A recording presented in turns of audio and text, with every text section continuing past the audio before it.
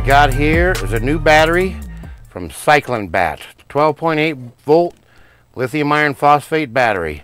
And I cannot remember if this is a mini or a group 24. Let's get this open and check it out. Alright, we got two sets of bolts here. And boy, those two are really long. I'm not sure what you're going to do with those. And a little pouch with the manual and stuff in there.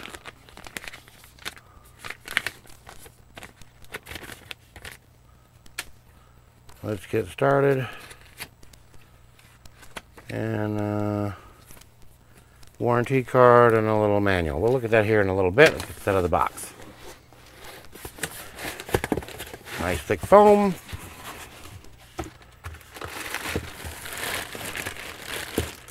Your do not eat this silica gel, of course.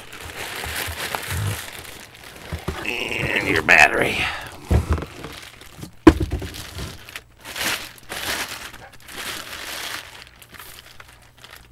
Nice little handles there. Yeah, that's a mini.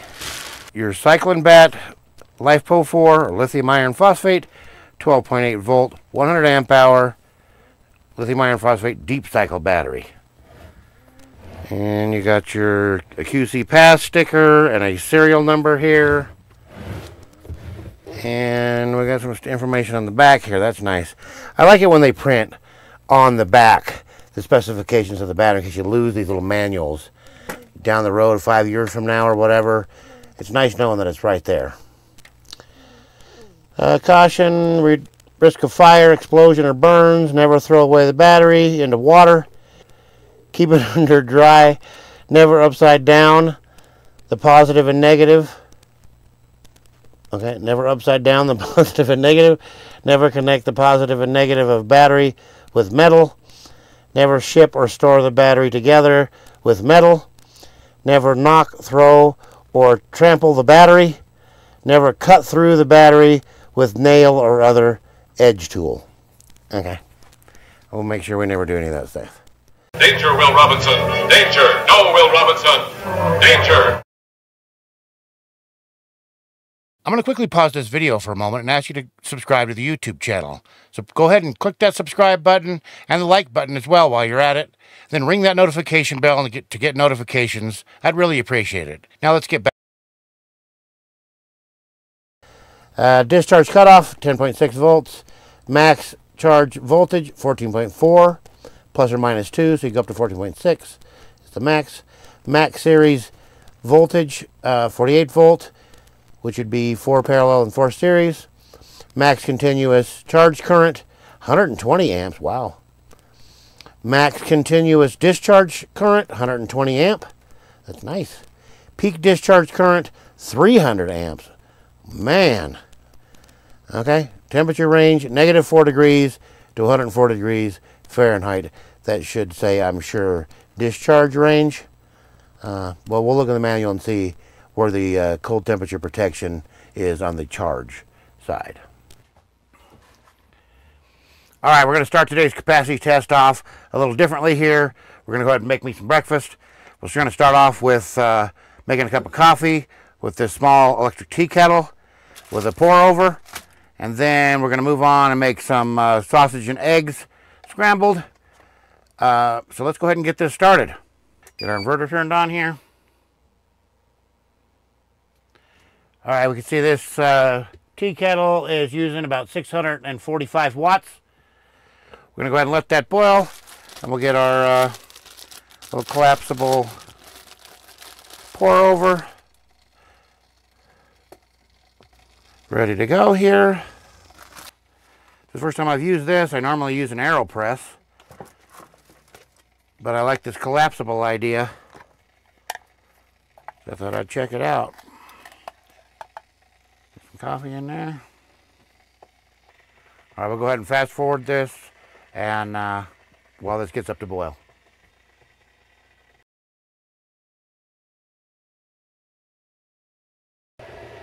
And one thing that's really nice about this shunt here, as you can see right here, it tells you the wattage being used at the moment and the estimated time that you could continuously pull that same load. So you get an idea of how long your battery is going to last pulling 640 watts. This would last an hour and 56 minutes.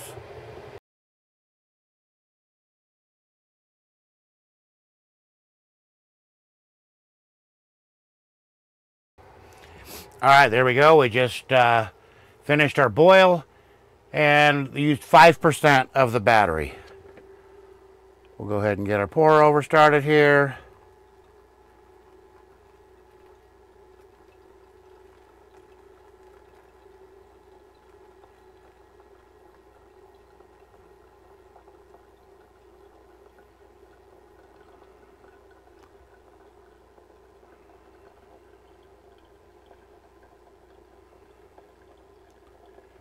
This is a much larger cup than you would normally use on a pour over, but that's okay.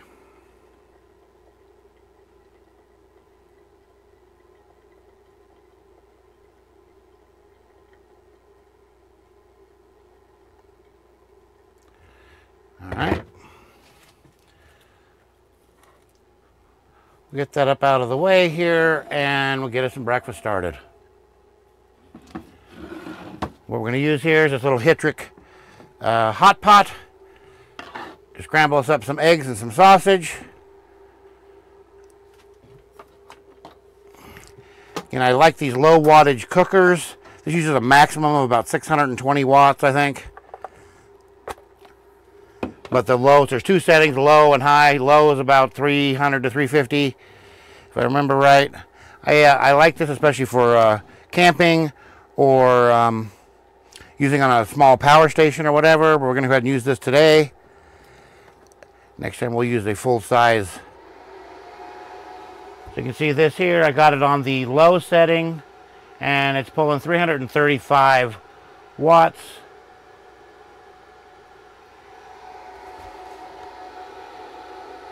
It's already starting to heat up pretty good there. Get our sausage in here.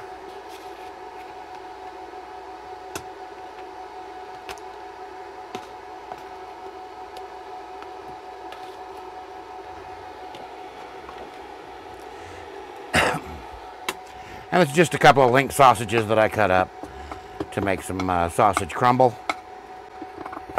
I'm absolutely a breakfast person. I can eat breakfast for breakfast, lunch, and dinner. And one of my favorite seasonings that I use on all kinds of stuff is this Blackstone breakfast blend seasoning. Get a little bit of that in there.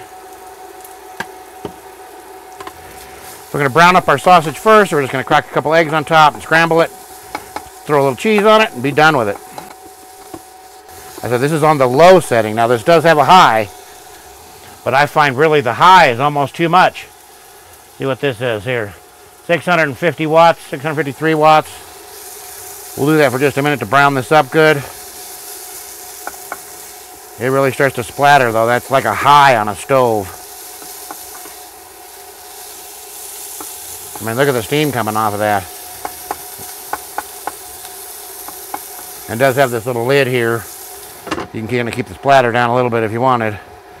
But like I said, I very rarely use the high setting. The low setting is enough for almost everything. Go ahead and turn that back down. Now, I like to get this good and brown. So obviously the longer that you cook, the more power it's going to use. But I like to get a good amount of browning on my sausage before I crack my eggs in there. What I like about this too is it's just a cheap Farmer John link sausage, and it puts off a lot of oil, but it's just enough for perfect amount for the eggs.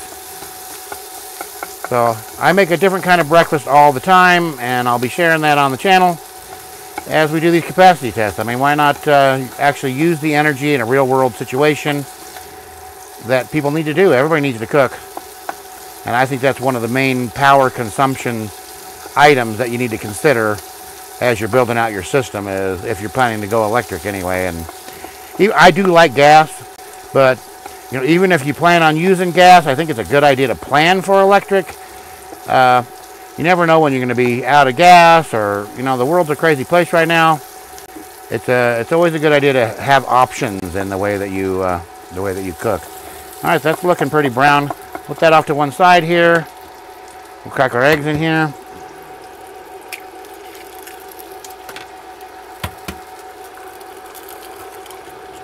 Those in there. I like to keep it pretty simple. And just stir those around a little bit. A little bit more of this seasoning in there.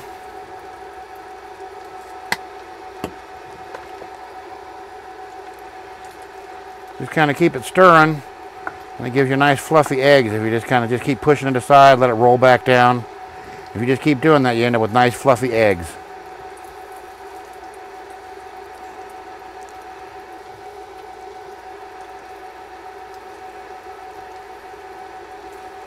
Everybody likes their eggs a little different sometimes. I usually have over easy, or I do when I scramble them, I put some cheese on there, which is what we're going to do here when these get done.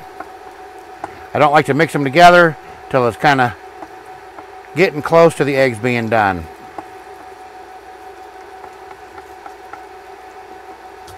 And the more you can kind of move it around, the fluffier they sort of get, without going, you know, crazy. Don't scramble the heck out of it.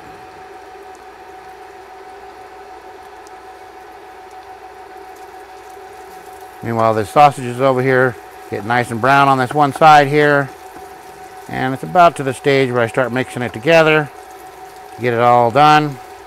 Go ahead and do that now.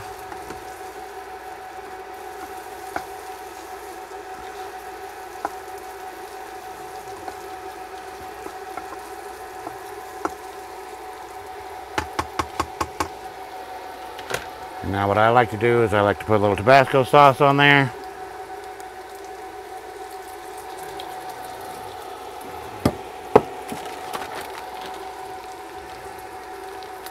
Some cheese.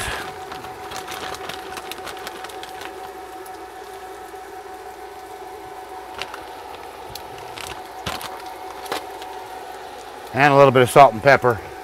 I have that over in the kitchen. I have to go get that. We'll just do that on the plate. All right, so one thing you can do here is you can just turn this off and you'll get a nice melt on your cheese. So now you can see we've done coffee and eggs and sausage, and we've used 8% of the battery. And we'll go ahead and finish off this capacity test by hooking this up to my Mango Power E.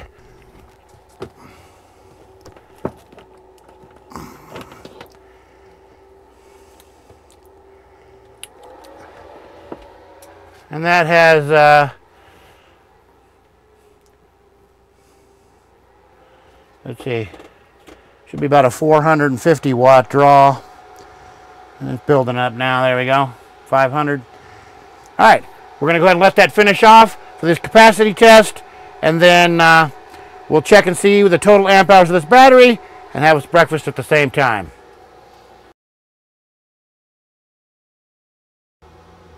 All right, I got this all washed. We get this plated up here. Have us some breakfast. Got our eggs here. A little bit of salt and pepper.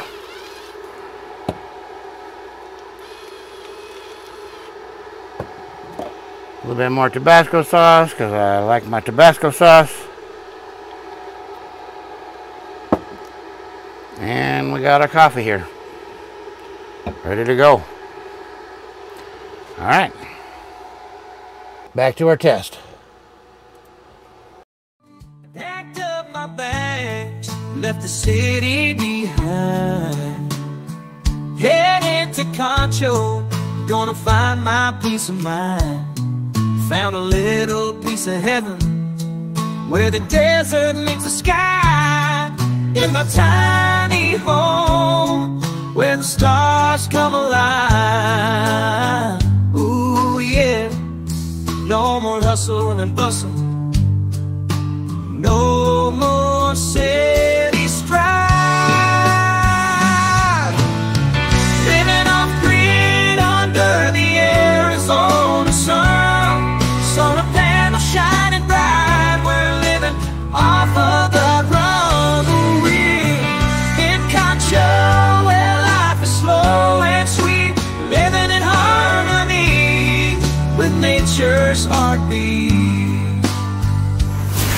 in my tiny home where freedom can't be beat.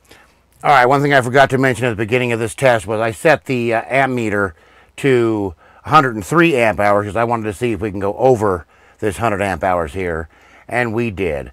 We hit that 103 barely. My inverter was yelling at me that it was about to lose power about at 102 amp hours, honestly, but I was able to squeeze the 103 out of there, which dropped down to 10 point something volts though. So I'm really impressed with that. And going back to the cooking portion, if you break that down, I was able to cook, make a cup of coffee and cook some scrambled eggs and sausage with a total of 103 watt hours. All right, so what those numbers mean is we used 103 approximately watt hours, which means if you were to pull in 103 watts from a solar panel, it would take 1 hour with that sort of input to recharge that battery completely from that breakfast that we just made. So that's not bad at all, especially in the morning. That's when you're getting the most sun.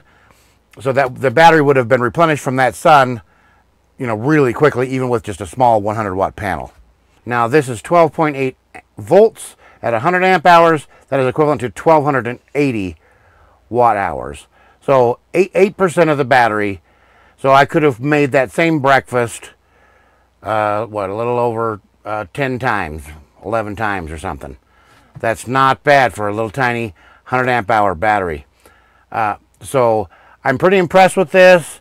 And like I said, what I'm going to do on my channel is more practical use type of applications like this to allow people to figure out what kind of wattage it takes to do certain tasks and things like that. I'm not going to really get into the highly technical battery teardown type of stuff, but what I'm going to do is whenever I do a battery that I have seen a video already torn apart, I'll go ahead and link it down below.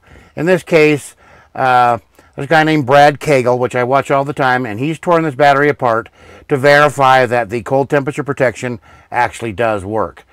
So I'll link that down below, and you can check that out if you're interested in that sort of thing. He did have a hard time getting inside this battery, so he had to put it in the freezer and that sort of thing because there was lots of glue and stuff inside here. So I'm not going to bother with any of that. What I care about is that it performs the way that it does, and I appreciate these guys that do these teardowns. And whenever I see them, somebody has done that on a battery that I'm reviewing, I'll go ahead and link it in my description. So that's it for this video, and I'll see you in the next one.